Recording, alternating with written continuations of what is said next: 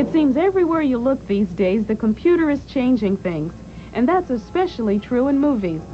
In fact, Walt Disney Studios recently created a film that takes place inside an imaginary supercomputer. But it was a real computer that made the movie's amazing effects possible. Tron was one of the first feature-length movies to make extensive use of computer simulation. The advantages of computer simulation are that there are no limitations to the physical objects that are created. For Richard Taylor, visual effects supervisor on Tron, computers are already playing an essential part in creating totally new kinds of special effects. You can make scenes or images that are much more realistic, that have perfect perspective and perfect lighting, that the objects are designed as three-dimensional objects, not as two-dimensional objects. It allows you to see things in ways you've never seen them before. Greetings, program. Video game warriors escaping Game Bridge. This is an illegal exit. At the cutting edge of modern technology, the supercomputer provides a revolutionary breakthrough in the creation of special effects because of its incredible speed and processing capability. A supercomputer is a computer which operates at very high speeds. In every second, the computer can do 100 million arithmetic operations. At Digital Productions in Los Angeles, electronic animation pioneer John Whitney Jr.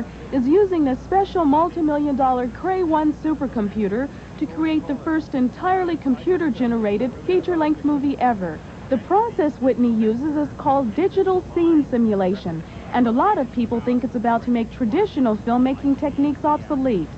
By using the supercomputer, we can compute enough of those little details of reality, the nuances of lighting and the nuances of surface texture, the reflection, color, and detail, which make up a scene that is so realistic looking that you can't tell me what's wrong with it. The Cray 1 is 1,000,000 times more powerful than a common home computer. Its central processing unit is made of over 67 miles of interconnecting wires, each of which is only a foot long, allowing it to function at half the speed of light.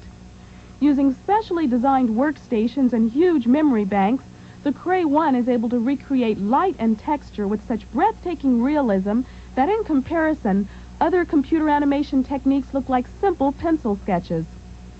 The computer knows where that cursor is anywhere on the surface of this table within a degree of precision of 1/1000th of an inch. And when you push one of these buttons and the computer encodes that X, Y, and Z information, you have then created from two-dimensional drawings a three-dimensional data point. In essence, it is like a prop which had been built on a set. But now we have a mathematical description of the scene element stored in the computer, and I give it a name. I can store it away. I can call it up again a year later, or I can call it up the next day. I can pass it along to the technical director, and he starts creating the look of the scene and the action of the scene. These early computer-generated images are only the tip of the iceberg. With a great deal of secrecy, this and other computer labs across the country are coming up with new digital effects of incredible quality, images that may well create a major revolution in visual entertainment. One of the things that we can see happening is the use of computer methods to recreate the likeness of personalities. We can create new personalities, or we could take personalities that have been popular in the past and bring them to life again. I think there's enough information there to recreate the likeness of Clark Gable or Rita Hayworth, for instance.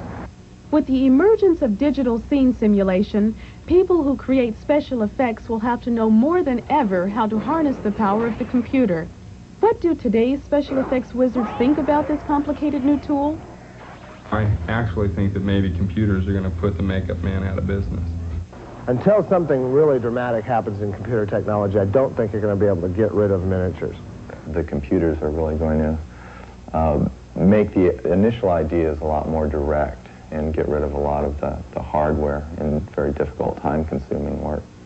And what will the movies themselves look like in a future shaped by a computer? A computer that had enough memory could dream for you. A computer can see tons of stuff at once because you have a whole lot of cameras out all over the city looking at everything you can imagine in every angle, things that you wouldn't dream of.